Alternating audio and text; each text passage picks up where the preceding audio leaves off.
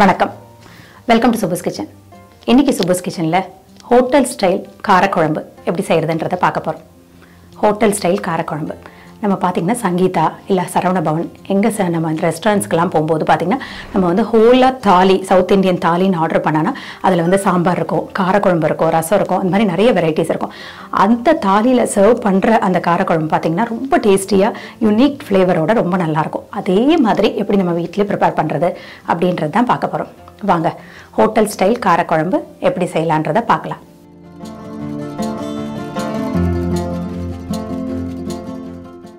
ஒரு எலுமிச்சைப்பழ அளவுக்கு புளி எடுத்துக்கோங்க. அதில் ஒரு கப்பு சுடு தண்ணி சேர்த்து ஒரு 10 நிமிஷம் ஊற விட்டு அதுக்கப்புறம் புளியை நல்லா கரைச்சி சாறை தனியாக எடுத்துக்கோங்க. ஒரு பேன் அடுப்பில் வச்சு அதில் 1 டீஸ்பூன் ஆயில் சேர்த்துக்கோங்க. எண்ணெய் சூடானதும் அதில் 1 டேபிள் ஸ்பூன் கடலைப்பருப்பு, 1 டேபிள் ஸ்பூன் தனியா, ஒரு 1/4 டீஸ்பூன் ஜீரகம், 1/2 டீஸ்பூன் சோம்பு, ஒரு 4லேருந்து 5 ரெட் சில்லி சேர்த்து நல்லா வறுத்து கொடுங்க. நான் கூட வந்து ஒரு 2 காஷ்மீரி சில்லியும் போட்டிருக்கேன். அப்போ தான் நல்லா நமக்கு ஒரு நல்ல கலர் கிடைக்கும், குழம்பும் ஸ்பைசி இல்லாமல் இருக்கும். பருப்பு நல்லா பொன்னிறமாக வர வரைக்கும் வறுத்து மிக்சர் ஜாரில் எடுத்துக்கோங்க. மறுபடியும் பேன் அடுப்பில் வச்சு 1 டீஸ்பூன் எண்ணெய் சேர்த்து அதில் ஒரு 1/3 கப்பு கிரேட்டட் கோகனட் சேர்த்துக்கோங்க. இந்த துருவிய தேங்காயில் நல்லா ஒரு ஈரப்பதம் போகிற வரைக்கும் நம்ம நல்லா வறுத்துக்கணும். இந்த அளவுக்கு நம்ம வந்து ஒரு லைட் ப்ரௌன் கலர் வர வரைக்கும் வறுத்து தனியாக எடுத்துக்கோங்க. மறுபடியும் அதே பேனில் ஒரு 2 டீஸ்பூனுக்கு எண்ணெய் சேர்த்து அதில் ஒரு 4-5 சின்ன வெங்காயம், ஒரு 1/2 தக்காளி நறுக்கி சேர்த்துக்கோங்க. வெங்காயத்தையும் தக்காளியும் நல்லா வதக்கிக்கோங்க. இதையும் நீங்கள் மிக்சர் ஜாரில் எடுத்துக்கோங்க. இப்போது மறுபடியும் ஒரு பேன் அடுப்பில் வச்சு ஒரு 2 டேபிள் ஸ்பூனுக்கா நல்லெண்ணெய் எடுத்துக்கோங்க. நல்லெண்ணெய் சூடானதும் அதில் 1 டேபிள் ஸ்பூன் சுண்டக்காய் வத்தல் சேர்த்து சுண்டக்காய் வத்தல் நல்லா பொரிஞ்சு வர வரைக்கும் வறுத்து தனியாக எடுத்துக்கோங்க. எண்ணெய் நமக்கு மிச்சம் இருந்தால் அதை நம்ம குழம்புக்கு யூஸ் பண்ணிக்கலாம். இன்னும் 2 டேபிள் ஸ்பூன் ஆயிலும் சேர்த்து 1 டீஸ்பூன் கடுகு சேர்த்து வெடிக்க விடுங்க. ஒரு 2 டீஸ்பூன் கடலைப்பருப்பு சேர்த்து 1/4 டீஸ்பூன் வெந்தயம், 2 ரெட் சில்லி,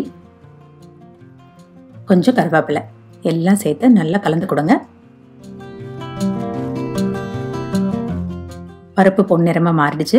இப்போ இதில் நம்ம வந்து 1 கப்புக்கு சின்ன வெங்காயம் சேர்த்து நல்லா வந்து அதை வதக்கி கொடுங்க.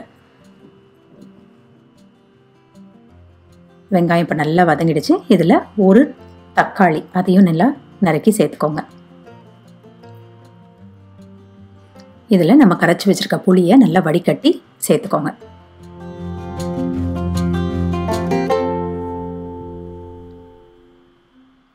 புளி தண்ணியில் இப்போது ஒரு 1/4 டீஸ்பூனுக்கு மஞ்சள் தூள், ஒரு 1/2 டீஸ்பூன் உப்பு சேர்த்து நல்லா ஒரு 5 நிமிஷம் கொதிக்க விடுங்க.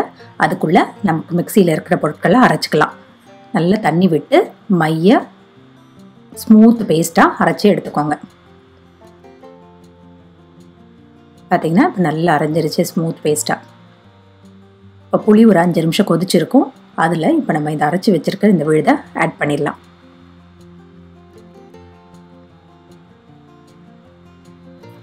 நல்லா மிக்ஸ் பண்ணி கொடுத்தீங்கன்னா உங்களுக்கு இந்த ஸ்பைஸ் மிக்ஸர் அந்த புளி தண்ணியில் நல்லா சேர்ந்துடும். 1 கப்பு தண்ணி சேர்த்து அந்த மிக்சர் ஜாரையும் நல்லா நீங்கள் ரின்ஸ் பண்ணி அலம்பி விட்டுடுங்க. இதில் ஒரு 10 நிமிஷம் நல்ல லோ ஃப்ளேமில் குழம்பு கொதிக்கட்டும். 10 நிமிஷத்துக்கு அப்புறமா நம்ம வதக்கி வச்ச சுண்டக்காய் வத்தலை சேர்த்து நம்ம ஃப்ளேமை ஸ்விட்ச் ஆஃப் பண்ணிடலாம். ஹோட்டல் ஸ்டைல் காரக்குழம்பு தயாராகிடுச்சு.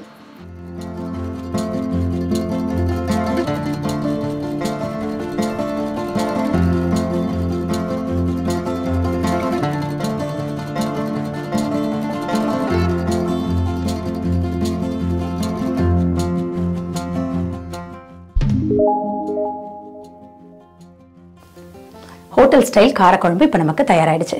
இந்த காரக்குழம்பு செய்யறதுக்கு ஒரு சில டிப்ஸ் உங்களோட ஷேர் பண்ணிக்கிறேன்.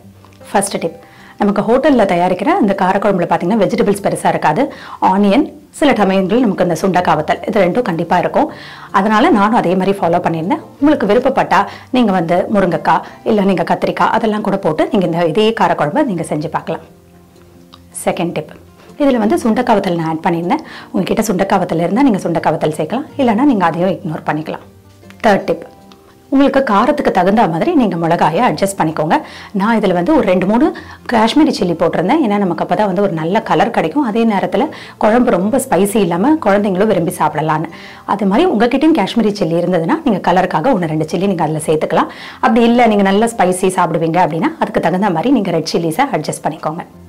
ஃபோர்த் டிப், இது வந்து நான் பூண்டு சேர்க்காமல் செஞ்சுருக்கேன். உங்களுக்கு விருப்பப்பட்டீங்கன்னா நீங்கள் பூண்டையும் நல்லா வதக்கி நீங்கள் வந்து வெங்காயம் தக்காளி அரைக்கும் போது அந்த பூண்டையும் சேர்த்து போட்டு அரைச்சி நீங்கள் செய்யலாம். லாஸ்ட் டிப், நல்லெண்ணெய் நல்ல மணமாக இருக்கும் இந்த குழம்புக்கு. அதனால் உங்ககிட்ட நல்லெண்ணெய் இருந்தால் ஃபர்ஸ்ட் ப்ரிஃபரன்ஸாக நல்லெண்ணெய் யூஸ் பண்ணிக்கோங்க. அப்படி நல்லெண்ணெய் இல்லை அப்படின்னா உங்ககிட்ட இருக்கிற குக்கிங் ஆயிலை யூஸ் பண்ணியும் நீங்கள் இந்த காரக்குழம்பு செய்யலாம். இந்த டிப்ஸ் எல்லாம் ஃபாலோ பண்ணி இந்த ஹோட்டல் ஸ்டைல் காரக்குழம்பு செஞ்சு பார்த்து உங்கள் கமெண்ட்ஸை ஷேர் பண்ணுங்கள். மீண்டும் ஒரு புதிய ரெசிபியோடு உங்களை சந்திக்கிறேன். வணக்கம்.